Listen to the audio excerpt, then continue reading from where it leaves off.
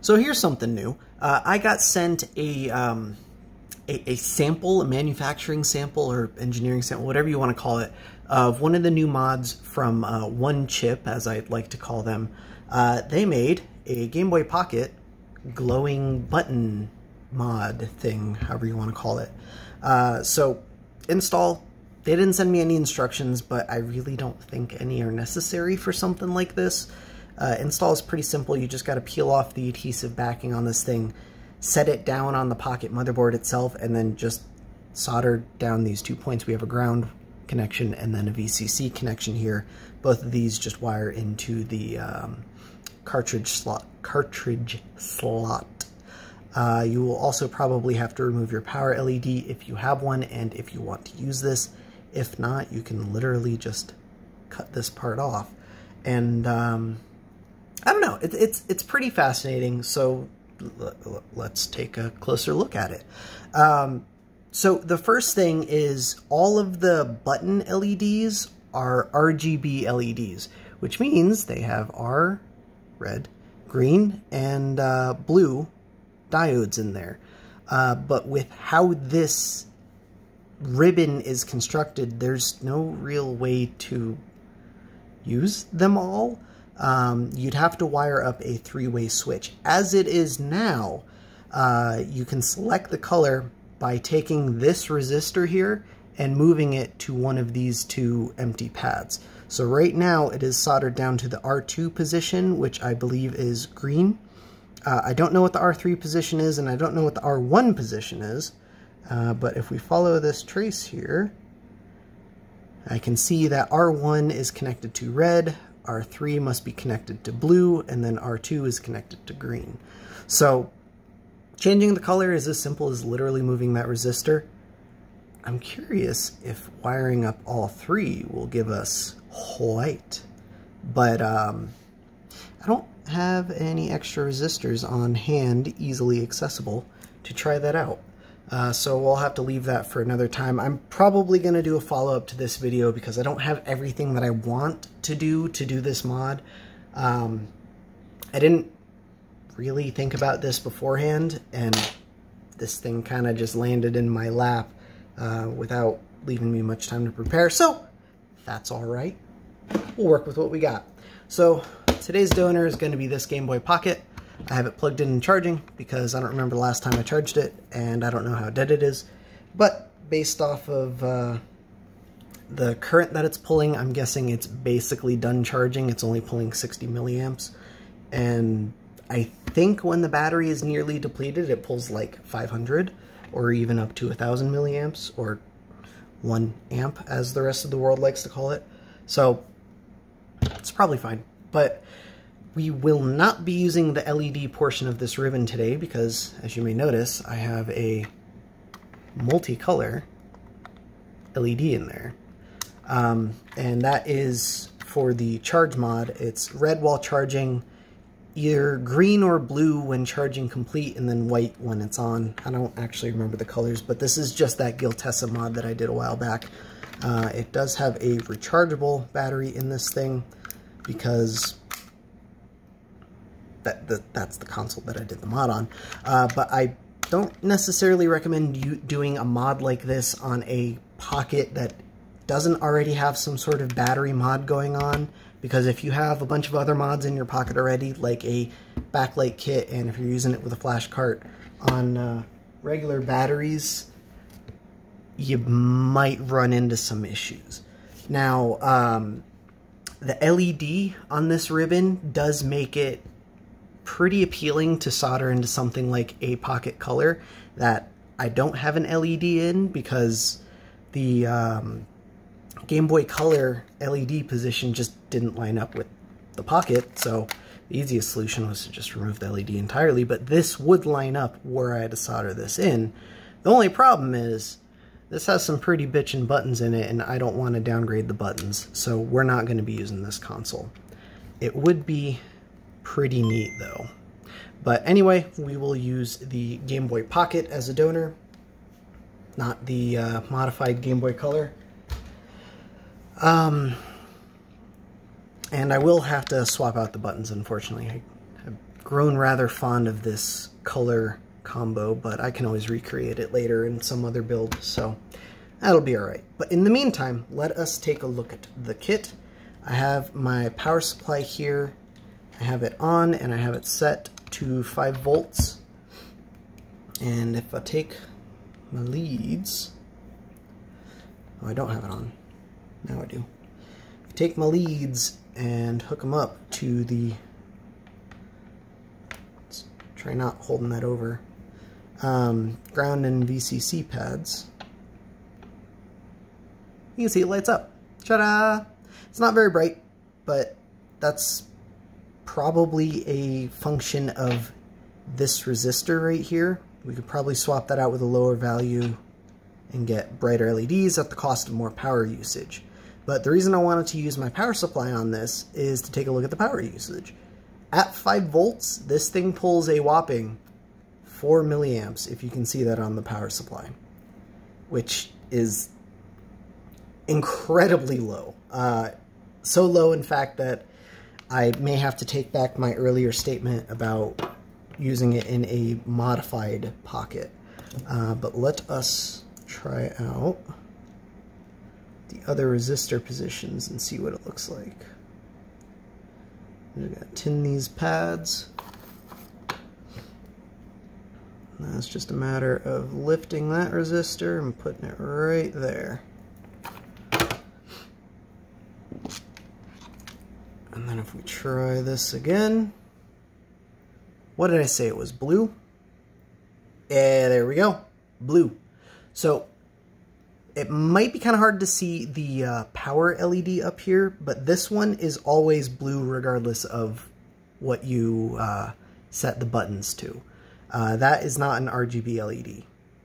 So it is what it is, but I think it's fine. The blue LEDs also pull a whopping 4 milliamps. And let's try the red. I have no idea what the end game version of this mod looks like. I don't know if they plan on releasing it just like this or branding it or something. I don't know. Maybe there will be a version with all 3 resistors and you can just enjoy white LEDs or something. Ooh, let's not get those mixed. Won't light up otherwise. And red. Interestingly, the red pulls 6 milliamps. A little bit higher. Up almost 50% more, in fact. My power supply doesn't have the precision to measure that low, and in this particular case, I don't even think it's worth bothering with that low current. The Pocket already has a tremendously low battery life. I'd expect, oh there it is, green when it's fully charged. I'd expect it to last about 3.5 hours depending on the specific batteries and mods in the game you're playing when modified. And adding something like this will cost you maybe 5 minutes, if that, which 3.5 hours already isn't long, but 5 minutes plus or minus 5 minutes, who cares about plus or minus 5 minutes, you know? But anyway, let me grab my multimeter. And even though you're not supposed to measure components in circuit because the other components in the circuit may interfere, let's measure this resistor. We can still probably get a good ballpark estimate. My multimeter, I'm sorry, my hand is in the way, it is showing 0.998 kiloohms, which means it is a 1000 ohm resistor. So if we want brighter, we can probably swap in, I don't know, let's try a 500 ohm resistor, see what happens. Or let me actually see what I have first. I have more 1K resistors. You know what, let's wire up all 3, see what happens. Are those even the right size? No, they aren't. Will that work anyway? I think it will. Let's find out. Let's swap in some other resistors.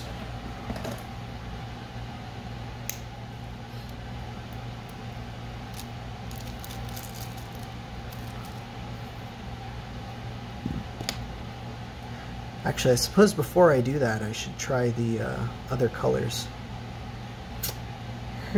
Or at least a lower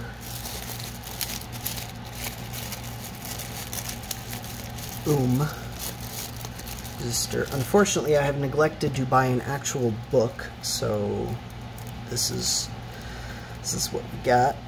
Sort through here until I find something that's less than 1,000. About 470, that looks good. There's 100, but I bet that'd be way too bright. Try it anyway, find out.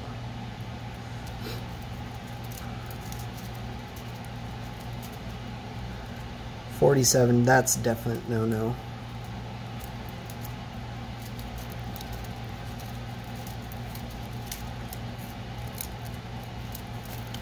One, no.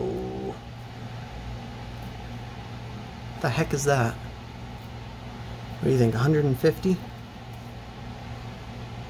Yeah, those are 150. That's better than 100. 75K, 100K, nah, 390. 62, no. 5.1. K, 22. 5.1 total. 330, 470, and 43K, yeah. So these are probably the most common values, given that I had them in my assortment. So let's try them out, see what happens. We have 150 and then 470.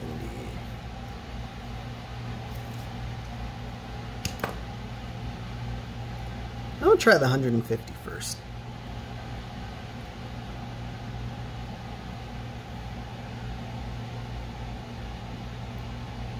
The proper size resistor looks like an 0603, but of course I'm using 0805 because that's what I have.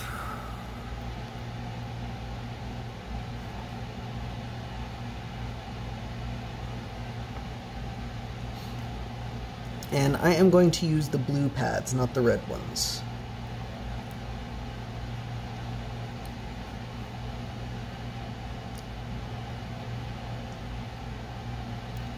We'll try multiple values in a moment.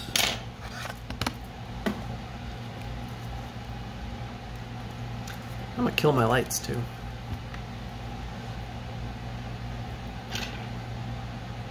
Yeah, that's much brighter. But now the power usage is 17 milliamps instead of, what was it, 4? I think that's probably a much better value. Be interesting to find out is if these things get warm. I'd have to test it longer than just a few minutes, but since they're not getting warm to the touch, it's still probably fine to use this value. I'd say probably don't go less than 500, but so far it seems fine to use a 470.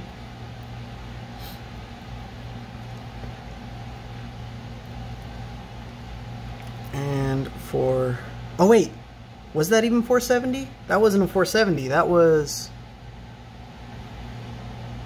the 150. Well, there you go.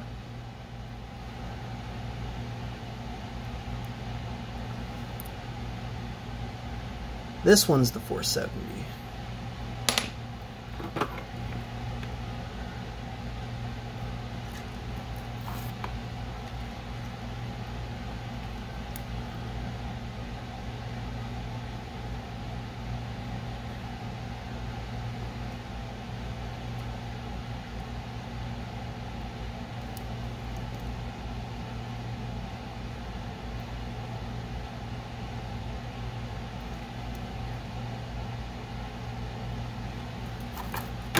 I don't know if that's connected.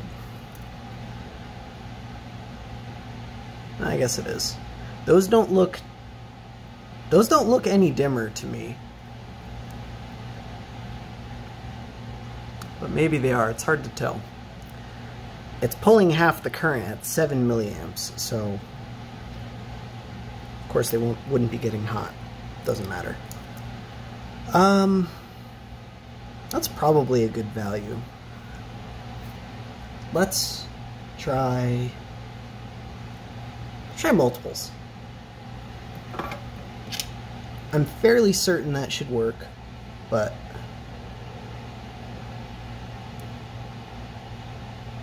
let's find out.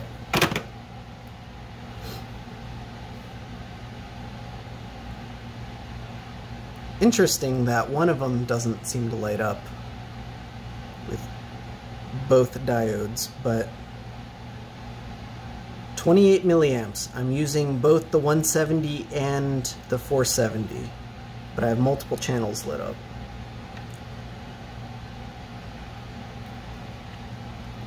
All right.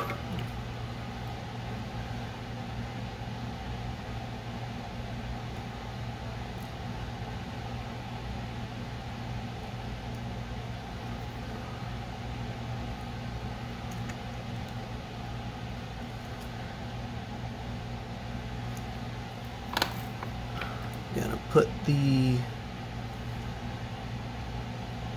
1K resistor back on there.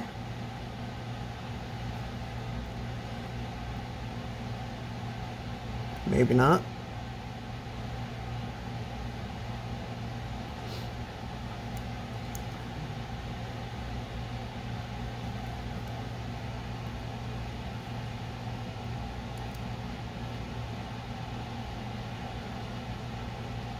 I'm having a horrible time with this.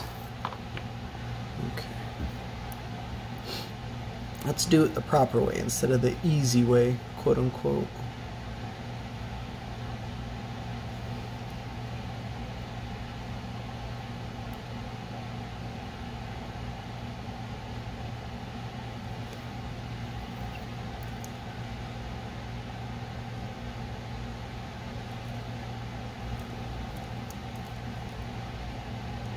Alright, now the red one's back down, but we're at 1,000 again. Oh, and now this LED doesn't seem to work at all. I must have burned it out. That's a shame.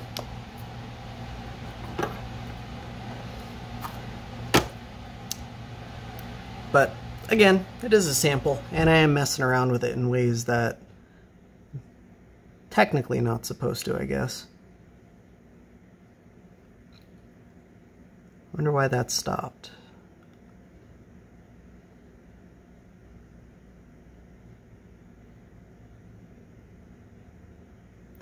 I don't see anything. Let's try all three at the same time.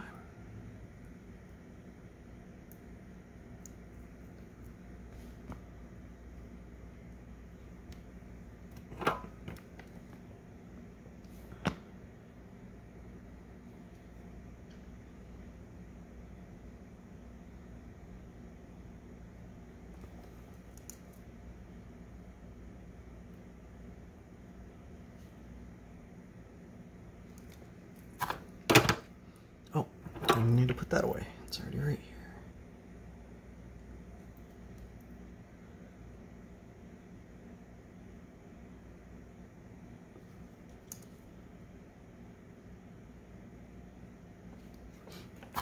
Alright, and now we have three 1K ohm resistors. And we should get white, but I don't quite get white because that LED is giving me a little bit of trouble. But it's still it's flashing between 9 and 10 milliamps. That's fine. I think that's fine. Let's try actually installing it now. So again, it's going in this Game Boy Pocket.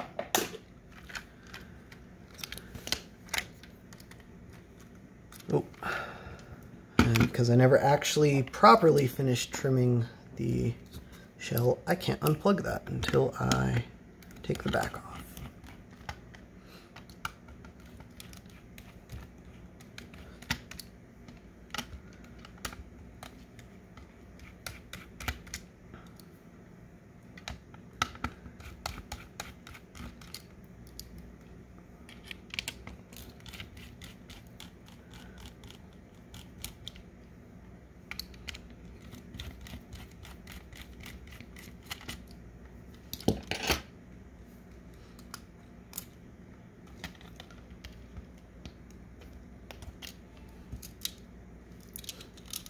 just leave that in there.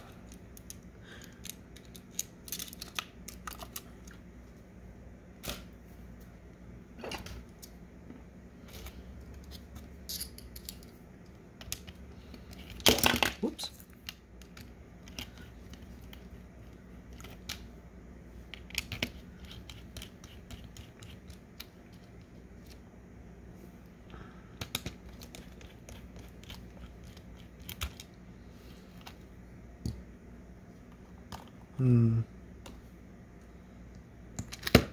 Save my teal buttons for another time. And I suppose I gotta flip that up. Let's try out, I've got these clear start select membranes from Retromodding.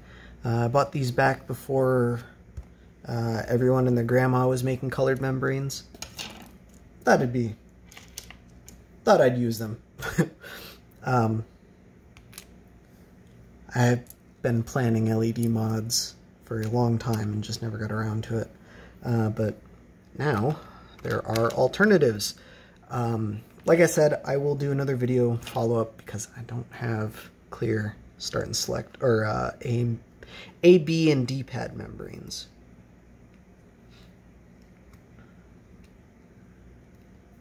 Get some ordered though. Oh, and that's going to be kind of awkward with that wiring there. I wonder if they'd considered that. It's kind of annoying. I'm using their own backlight kit.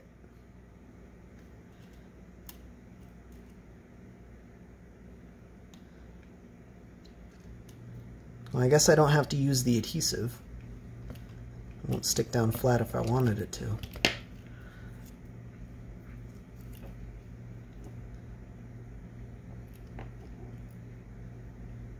Nonetheless, okay, so like I said, I'm not using the power LED portion of this, so I am going to literally cut it off. I'd suggest cutting just above the ground solder point, but in this particular case, I will probably be reusing it, so I'm going to cut right in the middle of that ground solder point, just like that. And for those who are like, oh my god, you can just cut a PCB.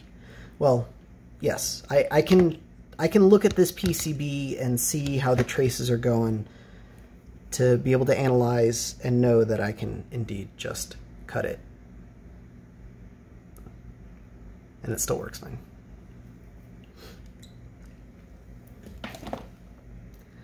But I am going to do this without, actually, you know what? Nah, let's try it. See what happens. I can always, oh wait, no, I don't want to rip it off because it might get destroyed if I ever have to swap this thing out. And if they ever make a revision that acknowledges those solder points, then I will want to do that.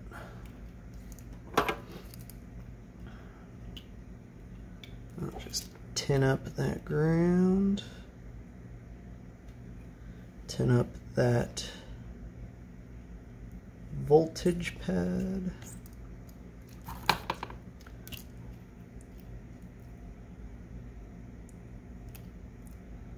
Get it aligned as best as possible and stick it down.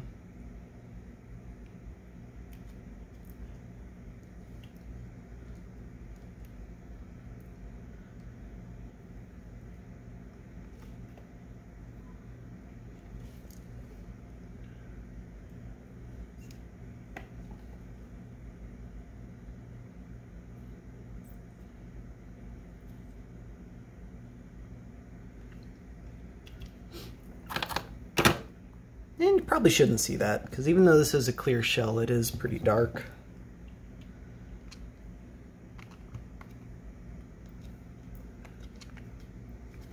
It seems to fit fine too.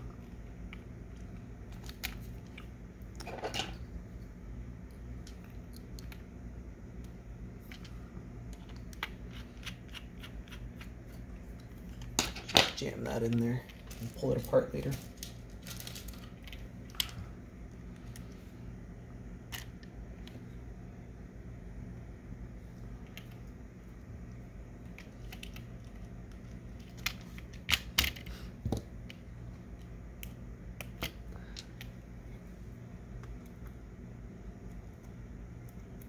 Hey, what's going on here?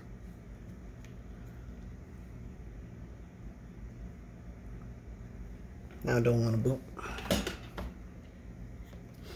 That's awkward.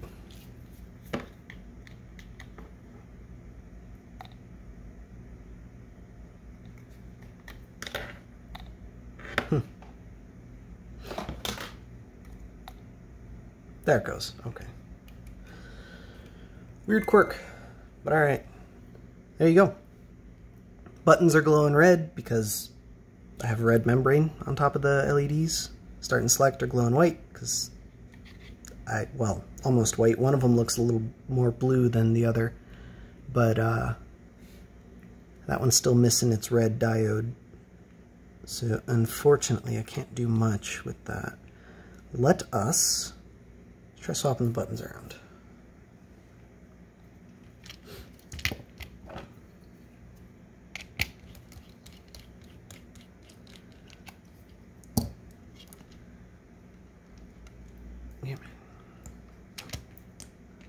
So I've also got these pink membranes, which normally I wouldn't use for something like this, but these are the closest I have to clear. They aren't transparent, but the material is light enough that I think it will be good enough. It will allow enough light transmissivity. Oop. Keep throwing my screwdriver.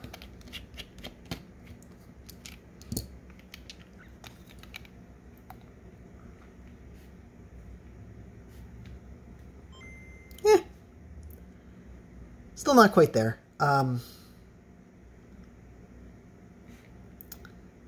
think we really need some clear buttons and clear membranes, so I'll have to follow up with, oh, keep hitting the touch sensor.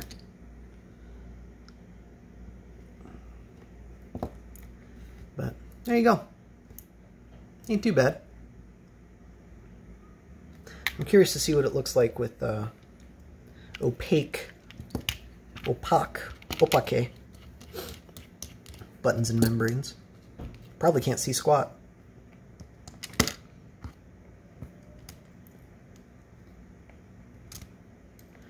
But it'll at least be interesting to find out.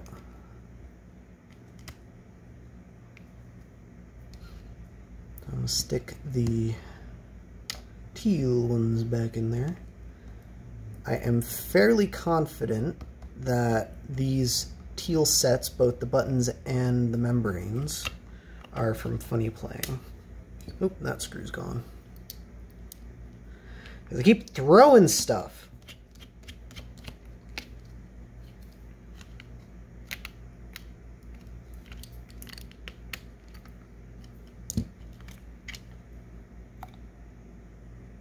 Yeah, I mean, you wouldn't be able to see anything if I didn't have a clear shell. So, I guess that makes sense, but don't do that. Can hardly even see the A, B, and D-pad. My filming lights are off. It's just ambient lighting, you know, from my apartment. You can only see the start and select lights. But, yeah, it is what it is. Oh, let's double check that the buttons still work, because that ain't right. Actually, I don't think I have the board seated properly. And that's a me problem, not a mod problem.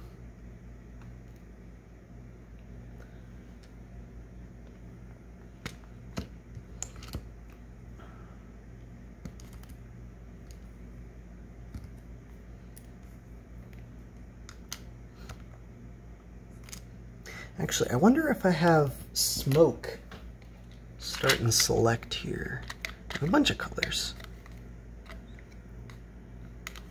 Probably not what I want, though.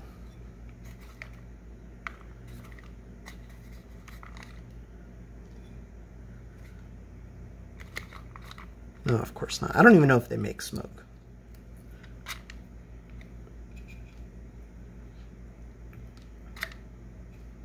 Yeah. All I have are more bright colors that aren't conducive to LEDs. But, I don't know. It's still pretty neat. these lightish blue buttons. I think those might look pretty good.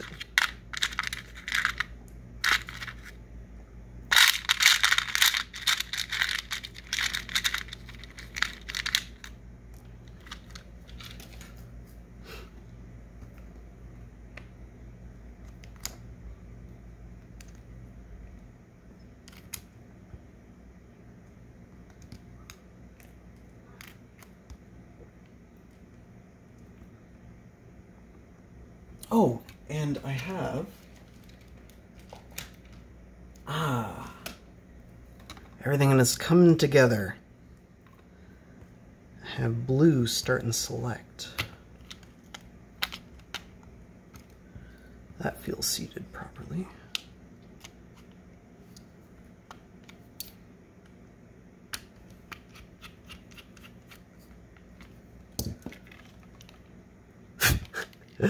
It feels seated properly, but it isn't, because I forgot to put a membrane in there. Woo.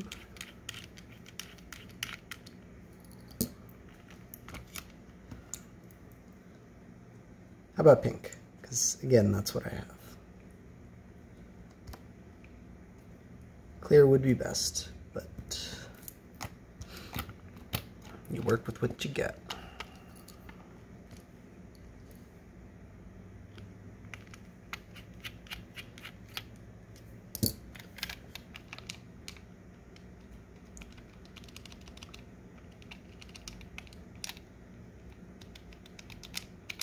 I don't think these buttons are compatible with this shell on account of them getting stuck down.